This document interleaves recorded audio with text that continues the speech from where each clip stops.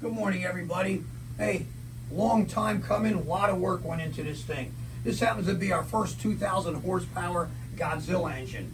The Godzillas came out in 2021. We were one of the first companies and a few others that decided to take hands-on building these things. We build them with superchargers all the time. We build them naturally aspirated, but this is our first race one. This is going to run alcohol, and it's going to run a Pro Charger, about 30 to 40 pounds of boost.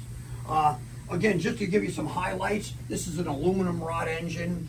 It's a dry deck motor. There's no water in this engine except for the cylinder heads. You're going to run a little pump and run some water through the cylinder heads. Nothing in the block whatsoever. So again, a lot of work went into the cylinder heads themselves. We got these from Willis Performance. We do a lot of work for Willis Performance, and we go hand in hand with them.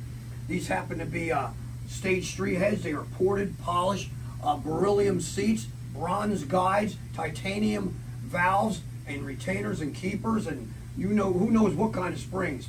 But I'll tell you, spring pressure on these are about 800 to 1,000 open.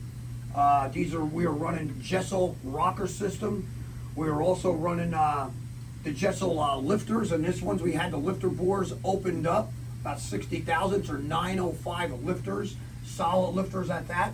The camshaft in this is around 290 duration, 800 lift, badass motor. We're going to the timing cover. This is an Indy timing oil pump.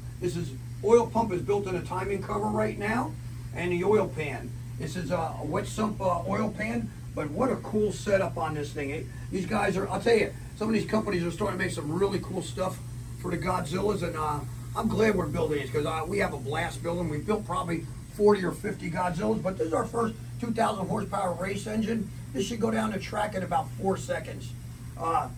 Excuse me, our balancer innovator, I had to drill and put pins in it to extend that crankshaft, so it had 3 keyways tied into it. So this thing is going to hold some massive horsepower, and you got to tie that all together.